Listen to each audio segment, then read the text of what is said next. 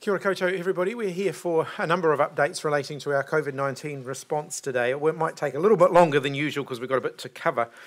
We will cover off the latest from the Northland January case and also some further detail on the 2 additional cases that were announced last night. Dr. Bloomfiled will address those shortly and provide the regular daily numbers. But I want to start by reinforcing some of the specific actions that we have taken with regard to the Pullman Hotel facility, which has now been closed to any new arrivals whilst we continue the investigation process. That means that while the investigation's underway to identify how the infection may have spread within the hotel, no further returnees will be entering into that facility. Once those who are currently there complete their stay and are given the all clear to leave, the Pullman Hotel will be empty for a period of time. That time will give us, it's a temporary measure, it'll give us the opportunity to give the facility a good deep clean, and also during the period between now and then, the thorough investigation will continue to identify whether there are any additional measures that might need to be put in place around that facility to see whether there are any further risks that might need to be mitigated. Such as whether we need to make changes to the way exercise is managed within that hotel and so on. As a general comment though, I do want to note that the Pullman Hotel has performed remarkably well as one of our managed isolation facilities. It's one of the larger managed isolation facilities that we have, and it has been delivering very good results for us. The air conditioning system, as I've already indicated, has been updated in terms of the way it's being used to better control airflows, particularly in those common spaces, again to help reduce the risk. Any decision to bring the facility back online again will be made once we're confident that any issues that might exist with that hotel have been addressed and have been resolved. We have been continuing the investigation into these 3 cases. So we've got one case who never made it out into the community. They ended up going straight to the jet park from the Pullman Hotel, but we know that that is the source case for the 3 other community cases that we have been dealing with. I want to say of those 3 other cases, 2 of them are from the same family. I think when people hear that there are 2 new community cases, there is an assumption that they are separate. They are from the same family. So we're dealing with our Northland case and one other group of cases, if you like, which are the same family, 2 people. We have, through our investigation process, established that our source case and both of these other cases that we're dealing with have been out of their rooms at the same time, although for different reasons. And so that investigation continues as to where they may have come into contact with each other, whether it might be a lift, exercise area, common space, or so on. But it does appear that there could be some circumstantial conditions in which the virus may have been able to pass between them. We'll continue to try and assemble a fuller picture on that. We've made the decision that all returnees across all of our isolation facilities should remain in their rooms after they've had their day 12 test, while we continue to figure out what has happened in these particular cases. So this is an interim measure, an additional layer of protection to ensure that people are not infected towards the end of their stay after they have had their final test. It is an interim measure, and that will be operationalised, fully operationalised from Saturday, as the facilities work through the process of making sure that that can happen. I'm also due to receive advice at the end of next week on any potential further improvements to the way we allocate rooms across our isolation facilities, including whether we need to make changes to the way we stagger arrival and departure of guests. We already have been trying to keep cohorts together wherever possible. We regard a cohort as being those who've come in on the same flight rather than those who have come from the same countries, because we know that there has been in-flight transmission. So we're continuing to look at whether there are further refinements that can be made there. That includes some detailed modelling, which is why that will take a little bit longer. I'm expecting to get that advice by the end of next week. Ultimately, our goal here is to minimise the risk of any indirect transmission from people who are in the facilities. There are also spot checks underway in other managed isolation facilities around the country, and as always, we want to have the best possible visibility around what's working well and identify any issues that might need further attention. So that's been an ongoing part of our process for some time now, and we're continuing to do that. The other observation that I wanted to just reiterate was that since the events in question here, we've already made other changes. The introduction of day 0 / day 1 testing, with people being required to isolate in their rooms up until they've received their negative test result, has been introduced after potentially after the events in question here, certainly after these people had arrived, so they weren't subject to that, say, day 0, day 1 testing. So that change has already been made, and that will make a difference in the future. Finally, just a quick update on the testing numbers at the Pullman Hotel. 219 staff worked at the Pullman Hotel between the 9th and the 13th of February. All have been contacted so far. 201 of those have been tested. 199 of those are back. They were all negative. We're awaiting 2 test results, and the remaining staff members are being followed up to make sure that they get their tests. The contact tracing team advises that of the 353 guests that left the Pullman Hotel between the 9th and the 13th of January, that they have been getting in touch with them since Sunday afternoon. All of them have been asked to have a test and to self-isolate. As of midday today, 301 of those former guests have been tested and their results have been received. All are negative, apart from the 2 that we indicated last night. We're awaiting results from the remaining 52 people. I don't have an indication of how many of those have been tested, and we're just awaiting the results and how many of those have yet to be tested, but there's 52 in that category that we are actively following up with to make sure that they are tested and that we get those results as soon as we can. So I'll now hand over to Dr. Bloomfiled for a bit more detail on the cases, and then we will open up for questions. Thank you, Minister, and kia ora koutou katoa. So first, a brief update on our Northland case. As I mentioned yesterday, this person is now officially considered to be recovered. and the close contacts of that person remain in isolation until the full 14-day period since they were last exposed to the case, and we've continued to receive negative test results from those who have been further tested. Now to the 2 cases that we reported last evening. These 2 people are linked to the border who have tested positive and are in the community. The 2 people, a father and young daughter, have been moved to the Auckland quarantine facility, and a 3rd family member, the mother, has continued to test negative and will isolate at home as a close contact for the full 14-day period as well. I do want to encourage everyone to respect this family's privacy. Remember, it could be any one of us in this situation, and we must all act with kindness and compassion as we respond and as they support our contact tracing and follow-up efforts.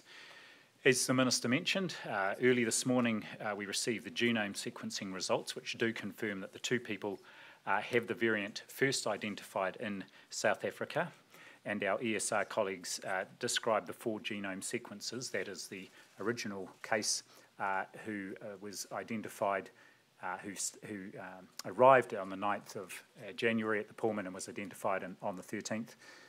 Our case in Northland, and these 2, their genome sequence is consistent with a single chain of transmission, so they are related. And further investigations, both genomic and epidemiological, continue. Again, a shout out to colleagues both at ESR and also at Massey University Lab, where the actual sequencing was done in Auckland last night, for working into the evening and into the early hours of the morning to expedite those results.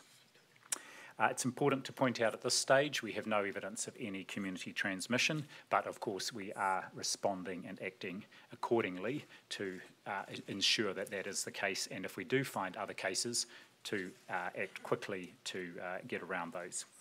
Now, on the contact tracing front, interviews have been carried out with the family to determine their movements on departing managed isolation. And late last evening, we published the list on the Ministry of Health website of the locations of interest and sent out a push notification via the NZ COVID Tracer app. And I want to thank the media who conveyed that information to the public both last evening and this morning. Now, that list will develop and change as we get more information about the case's movements, and we will continue to update and publicise any changes. We can confirm that the father had not been at work since leaving managed isolation, and the child has not been at an early childcare centre. Now, some exposure events, as you will see on the list, are for relatively long time periods. The reason is so we cast the net wide. It doesn't matter, it doesn't necessarily mean the people were there for a long time period, but we've cast the net wide as a precaution. There are a number of days between the 18th and 23rd of January where at the moment no locations of interest are listed. That may be because there are none, because they didn't go out, or because we are still finding out more information, and we will update as we get it. I want to thank those people who had scanned into those venues. 168 people received the notification through the push out through the NZ COVID Tracer app last evening. And so far we've determined the 2 cases have 11 close contacts, and they are now isolating. At least 5 have had test results returned, and those were all negative. Just on the testing front, an update there. It's important, of course, the right people get access to testing. I want to thank the staff in Auckland who set up additional testing sites in Albany and in Orewa overnight and operating from this morning. Initially some queues. The queues are now down to, I understand, between 30 and 45-minute wait. So great work there, and it's important the right people go to be tested. That is anyone with symptoms, of course, and people who are at those locations of interest on the same dates and at the same times as our cases were. The 2 pop-up stations are in addition to the 6 existing Auckland-wide community testing centres alongside primary care and urgent care centre testing. The details are available on the Auckland Regional Public Health website. In the first few hours, around 600 swabs were taken alone just at the 2 pop-up stations in Albany and Orewa. And there are some further welfare measures in place at those sites too, including food, water and sunscreen. Public health nurses are going down the queues to provide welfare checks and ensure that the right people are there waiting for testing, and there is traffic management in place. So thank you to everyone who is turning up to be tested to help our efforts here. Over the last 24 hours, our latest count shows 8,306 tests processed, and over the last 7 days, that's 36,230 tests. And since Sunday, up till last evening, there were 17,179 tests in the Auckland and Northern regions. Thank you, everybody who's been tested. That is really helpful in terms of us ensuring that we are detecting early or ruling out any community transmission. I also want to finish, of course, with the usual plug for the use of the NZ COVID Tracer app. Great to see that big surge in scans to over 1 million yesterday. I'd like to see that going up even further. And as we've found again in these two cases, we never know when we may need to have that information from both our QR code scanning and having the Bluetooth function turned on in the app. Thanks, Minister. Jessica. Rules for managed isolation when you've got some people who perhaps arrive first off and then you've got people leaving. What are those regulations and were they being followed at the Pullman? Because it does seem surprising that people were staying across the corridor from each other with such different arrival times.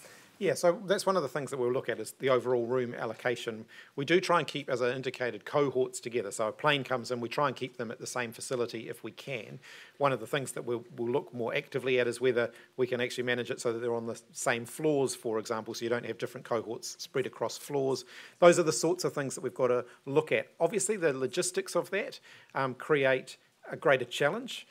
It is quite difficult to manage all of the ins and outs of people because they don't always, people don't all leave at the same time. In an ideal world, we would have the same number of people arriving every day and the same number of people leaving every day. That's not the way the managed isolation facilities work, and we try and optimise the use of those facilities. If we make changes to the way we do room allocations, it's possible that we won't be able to fit quite as many people in. So that's the modelling that's happening at the moment.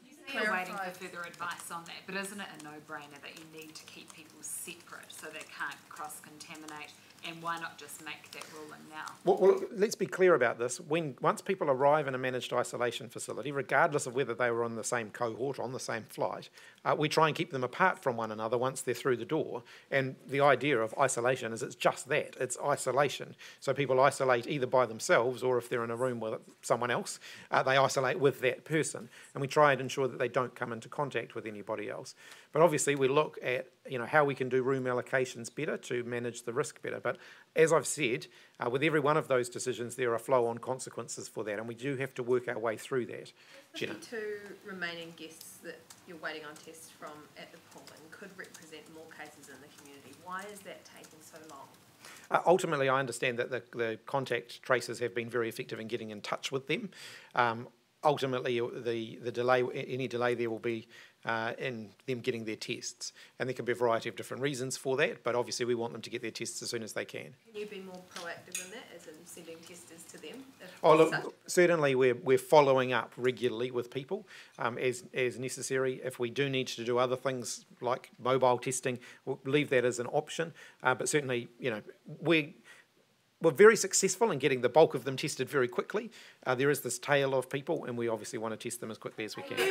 Well, I'll let you finish that line of question. Point in the CCTV footage where it seems all three groups of people. So that's not from CCTV. That's from accessing the data around when they left their rooms and when they went back into their rooms. So when in their stay was that after the test? There were several different occasions through their stay where that took place. There was a period of time, several days, where all three were in the hotel at the same time, and so there are several occasions where there have been overlaps. Back on the 52 guests, are you confident that they are isolating and they're not a threat? Certainly, those that we have got in contact with, and I understand it, that's pretty much all of them that we've been in contact with now, have been asked to isolate, and I'm sure they will be. Pretty much all of them. Is it all of them or not all of them? Look, I'll absolutely confirm for you. I don't know whether Dr. Bloomfiled, whether you've got any indication of whether there are any that are still to be contacted, but my understanding is that they have all been contacted. Everybody has been contacted, and yes, there are still some results outstanding. It may be that the majority of those people have been tested, and we're just waiting to see the negative results come through.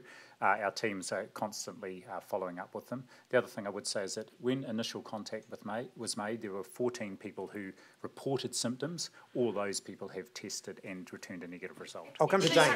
It appeared that after the direction was given for departees from the Pullman, that the Auckland cases went to 2 supermarkets after they'd been asked to self-isolate.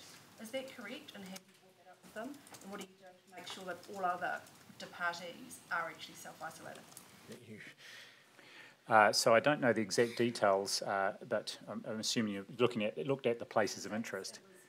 The places of interest, they visited them after the direction was given on the Sunday. Yeah, so the direction was given, and then everyone was phoned, of course, and asked to do that. And it may well be they hadn't heard the public announcements, and that's why everyone is phoned as well, and direct contact is made. And my clear understanding is that once that contact had been made, they did exactly what was asked, they isolated and then were tested. Is that being reinforced? Because obviously this is a very high-risk group and they're being tested, and is that part of the messaging about the need to self-isolate until community transmission is being ruled out? Oh, absolutely. Look, the contact tracers are in touch with every individual, and they run through all of the detail that those people need to know in terms of what we're asking them to do, what our expectations of them are.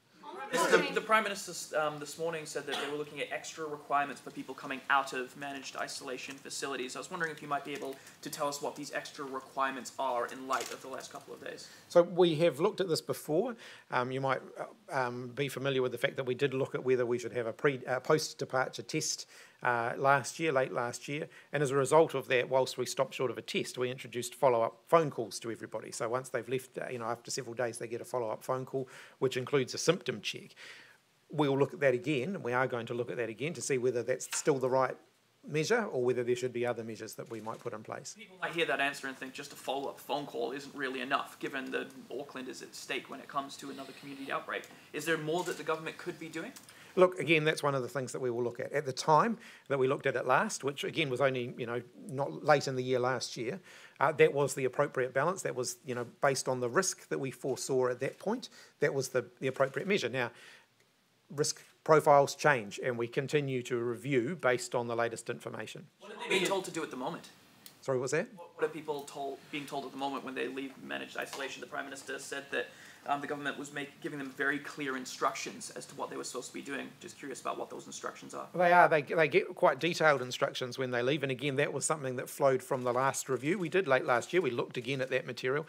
I'll ask Dr. Bloomfiled to comment on the specifics of that, but they certainly do get a lot more information now than they would have been in the earlier phases of our response. Yes, the key thing they get now is very clear information about what symptoms to look for and what to do if they do become symptomatic.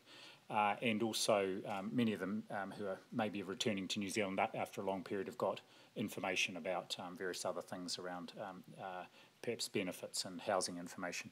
I should say that the information is very clear, and what we have seen in the case, for example, of our Northland case, is this person, despite having had the negative tests in managed isolation, did the right thing, isolated and was tested. But on the 14 people who had symptoms when they were followed up with contact tracers, were they then tested after the contact tracers contacted them and they said they had symptoms, or proactively got the tests themselves and let the contact tracers know that they had symptoms and then got a test? I couldn't say exactly, but remember that all those people would have received that day a call on day 3 to 5 post-departure, and in fact that's why we have been able to contact all of them, because we now have good contact information for people departing. And so when one of the questions they were asked when they were followed up, the 354, is, have you got any symptoms at the moment? A small proportion, remember this is 14 out of 354, said, yes, I have got one or more of those symptoms, and then of course they were tested alongside everybody else, and we prioritised getting those results back. Jessica. Bloomfield, on those 52 remaining tests, are they being fast-tracked, and when will we get the results back? And just in the context of that, what's the advice for people who are looking to go away for the long weekend? Will we get those results back by 1 o'clock tomorrow, so you can give that advice to people? Well, I haven't got anything to add other than what the Minister said, I think, at some length, where we are continuing to follow those people up, and we will actively do that. And everyone who is followed up has got a special code on their sample, so they know to expedite getting the test done and then reporting the results. We will do an update. If we have further information, we'll do another update on those results a bit later. Sorry, just for that question, should people still go away for the long weekend? Is that the advice, or should they be staying at home? Generally.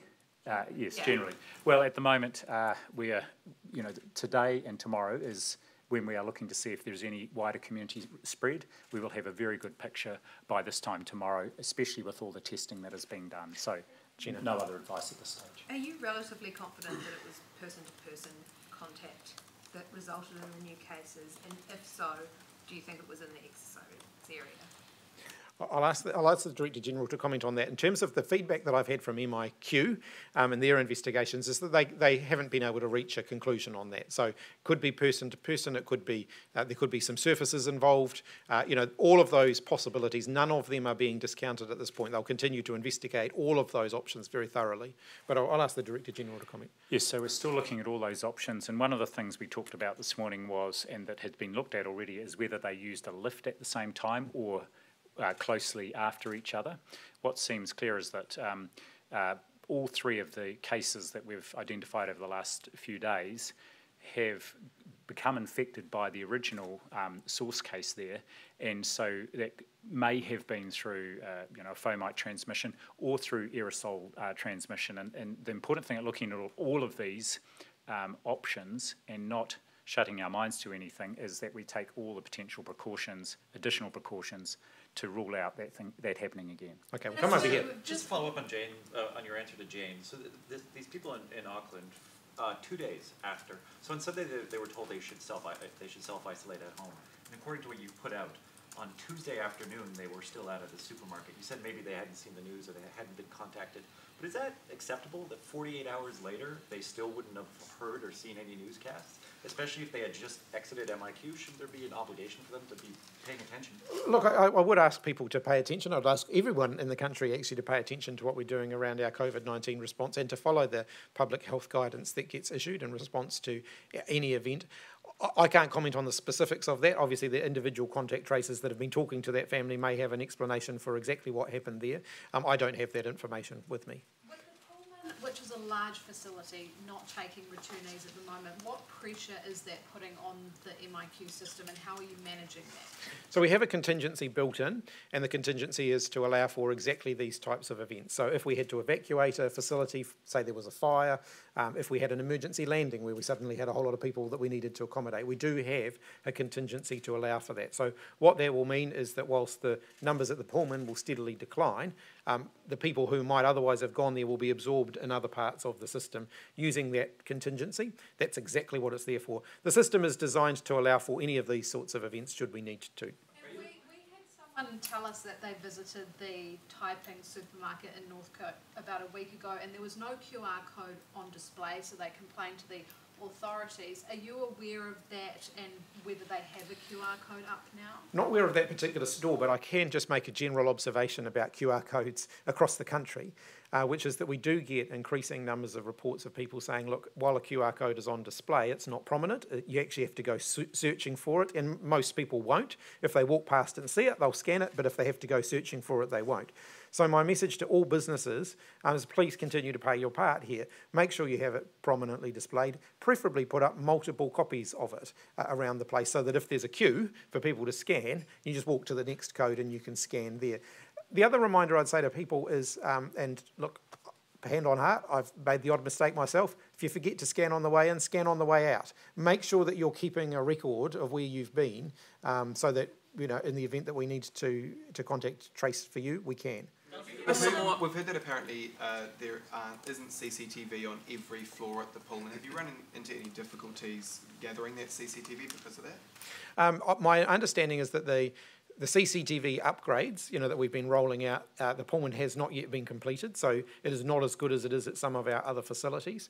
But I think there's generally good visibility of the common areas where people are likely to have come into contact, but I can't say for certain exactly that every common area is covered.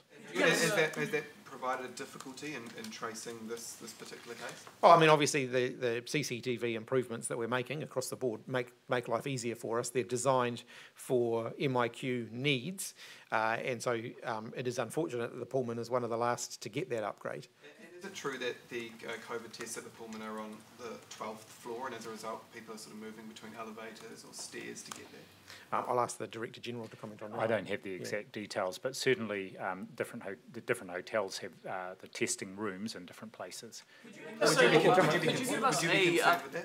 you be concerned with that, Dr. Bloomfiled? Well, this is one of the things we're looking at in particular, and again, we had this discussion with our MB colleagues this morning, is being really clear about the reasons why people are leaving their rooms and trying to minimise that to the greatest extent possible, and to ensure that any movement outside of the rooms is for a shorter period of time, and that people are separated quite clearly, and in particular, if possible, that those, when people leave their rooms, that is supervised. Could you give us a little bit more information as to what exactly constitutes a deep clean? I'll get the Director General to comment on that. I know Dr. Woods, Megan Woods, went through some of this with all of you some months ago about what happens when a positive case leaves a room, for example, where it's very thoroughly cleaned and then there's some misting that goes on as an extra layer of protection as well. But I'll ask the Director General to comment. I'm sorry I don't have the detail on that, Minister, but I'd say it's a very, very thorough clean. How long would you expect that to take for the entire hotel? Look, I imagine that the rooms will be progressively cleaned as they empty out. It may be that we reach that we get a conclusion before the hotel is fully empty. But what we're saying is we're preparing for if we need to have this hotel empty for a period while we work through any improvements that might need to be made. We can do that, and we will plan for that. The restriction on movement in out of hotel rooms after the 12-day test. Why is that only a temporary measure? It would seem sensible to. I should say it's an interim measure. Doesn't necessarily mean temporary. Sometimes interim measures become permanent, but at the moment it is an interim measure. We haven't made a decision to make that a permanent feature, but for now it will be put in place. Why wouldn't you roll it out? Well, look, again, we've got to work through the issues more thoroughly. One of the things that I'm aware of as a minister is when you make decisions in haste, sometimes you need to look back on those and review whether that was the right decision. This is a decision that we have made quickly. So before I was, to say it's going to be a permanent feature, I do want to have the opportunity to consider that a bit more. But it may well be something, or a variant thereof, that we put in place in the longer term. Jane? How quickly could New Zealand manufacture vaccines if patents are lifted, and whereabouts could, how many potential manufacturers would there be here? My understanding is that our vaccine manufacture capability in New Zealand is actually quite limited. That's from discussions that I haven't discussed that recently, but that is from discussions that we were having sort of towards the middle of last year that I was involved with. I don't think we have a huge number of plants, for example, that could be repurposed for vaccine manufacture, but I might ask the Director General whether he has any more information on that than I do. Only to say that one of the first steps we took as we were looking at when the outbreak first started was to invest in scaling up the possibility of vaccine manufacture here in New Zealand. But as the Minister said, it would take quite a while to be able to stand that up if we needed to. One of the advantages we do have is we're close to Australia that has CSL, that does have manufacturing capability, and it has already got a licence to manufacture the AstraZeneca one. Manufacturing wouldn't necessarily be something that you could look at in the short term to get the doses higher. It would maybe potentially be a longer term option, but not going to help. Look, you never rule anything in or out, but what I'm saying is there's no instant switch we could flick and say, well, let's just start making it ourselves, and that could happen quickly. So, National Party calling for a full audit and review that you've said that basically is happening. Do you not accept that there is a need for that, and given the light of these 3 cases? In terms of the way managed isolation facilities operate, yeah. So we review those regularly. We'll do another review. We do have regular infection prevention and control audits happen in all of these facilities, and we release information about those. So we'll look at what more we might need to put out there about that. So yeah, so I mean that's exactly why we're not accepting new guests at the Pullman, so that can be looked at very, very closely. Because you're not accepting new guests, I mean you've said about the buffer, but my read of the numbers is that you don't really have enough of a buffer to cover the 340 beds at the Pullman, so there will be a loss of some capacity in the system. No, we will be able to accommodate all those who have vouchers and all those that we're needing to accommodate. Yeah, is the full number of beds shrinking slightly? Well, ultimately, if we leave a room empty, it's still there if we absolutely needed to use it. Like if there was an emergency and we absolutely needed to use it, then of course we could. But at the moment, we'll make the choice to use to add that as part of the contingency. So overall, there'll be a slight degree less capacity in the system. No, within the contingency, we have enough to be able to accommodate.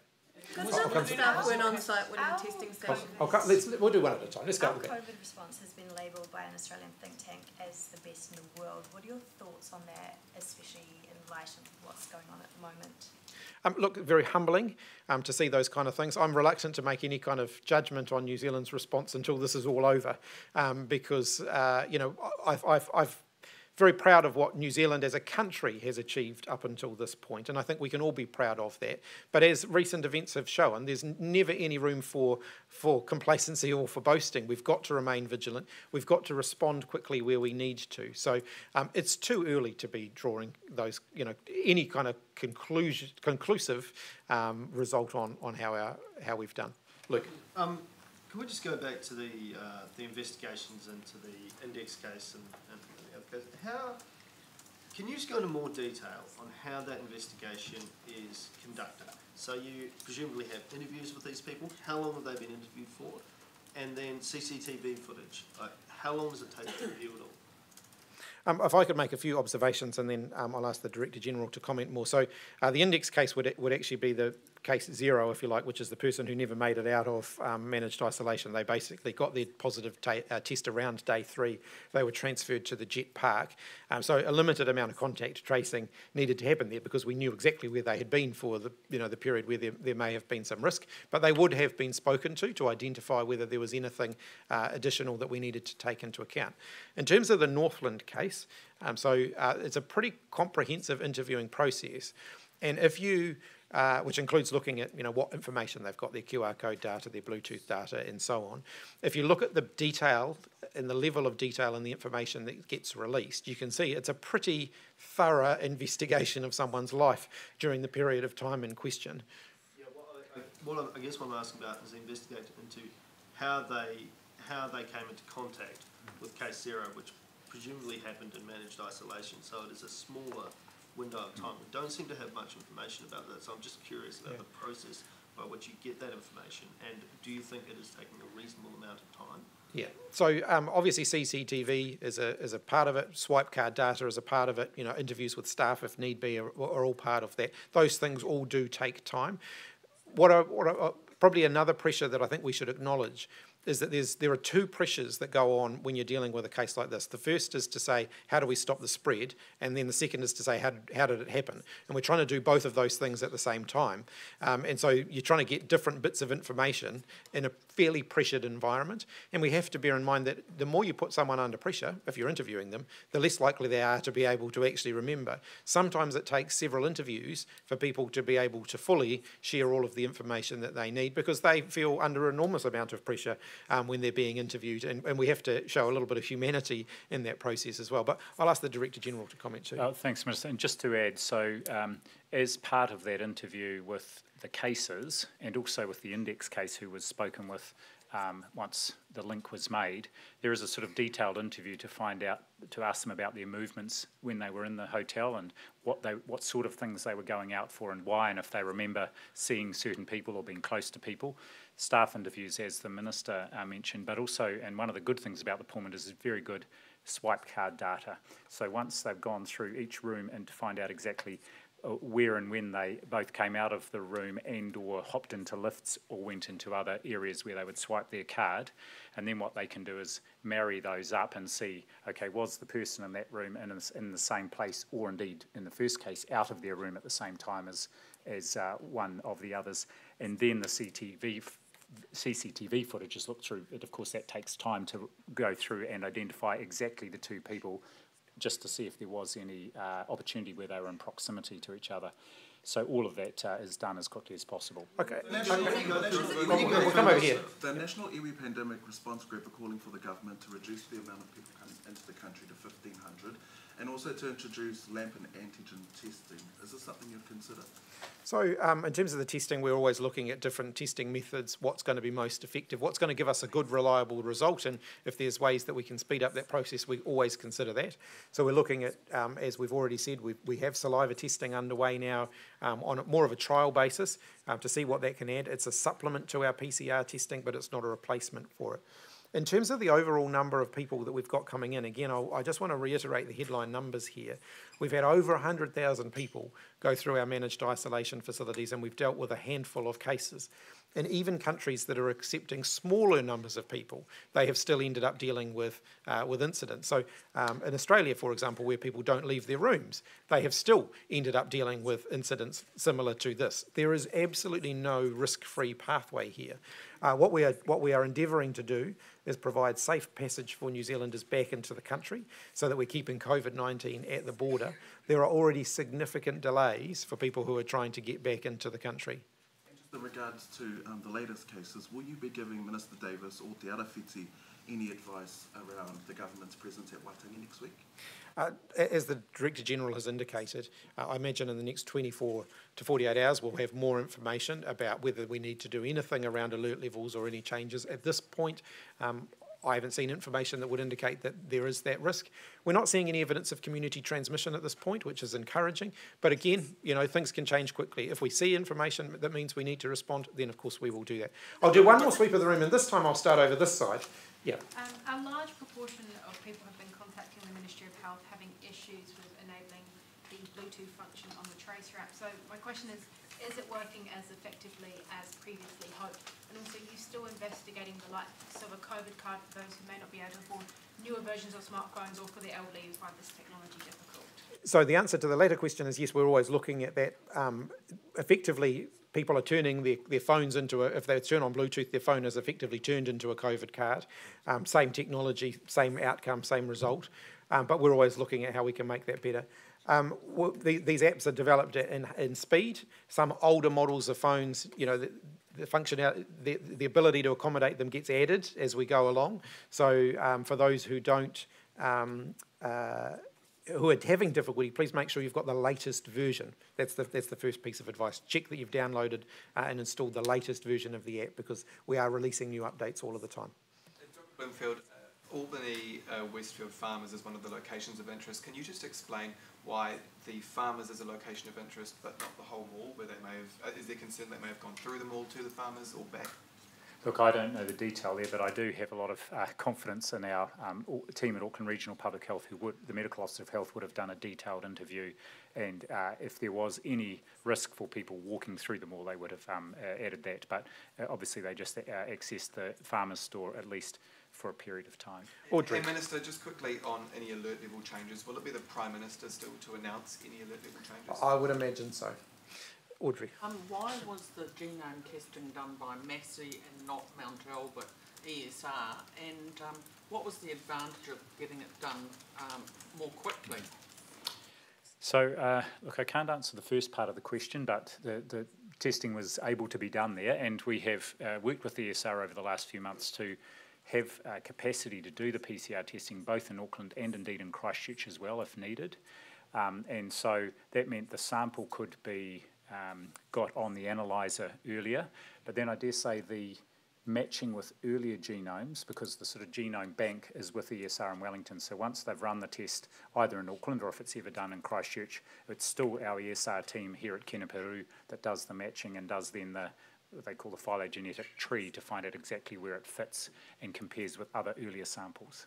But we knew the genome, the sequencing a lot earlier than the Northern case, didn't we, with the North Shore case, or the O-Rail case? In fact, both of them, they ran the sample from as soon as they received it into the evening and reported it overnight. So in both cases, we got it more or less within 24 hours of having the confirmed test result.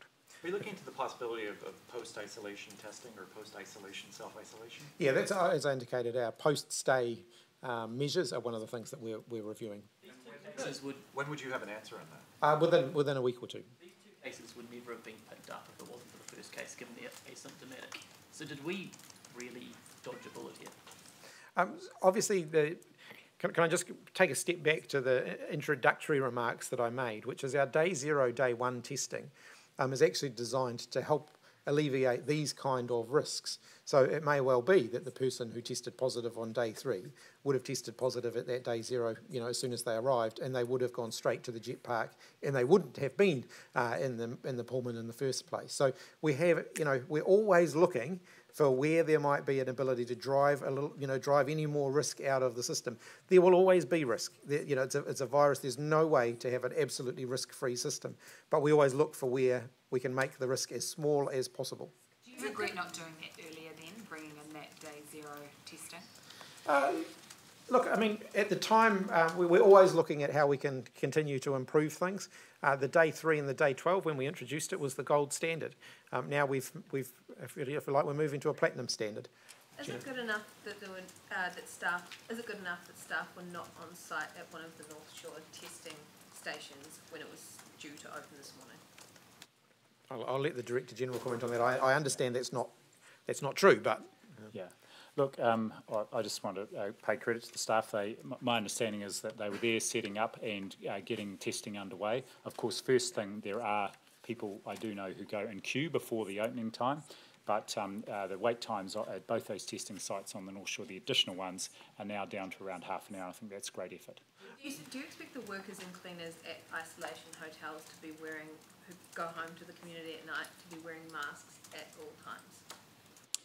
They will be wearing masks in accordance with the infection prevention control protocols that apply in all our managed isolation facilities, and those are reviewed regularly. I did say that we were going to wrap up there, but I'll let you have the lucky last question. All right, just on vaccine rollouts. 59 countries have already started vaccinating people around the world. 80 million shots administered.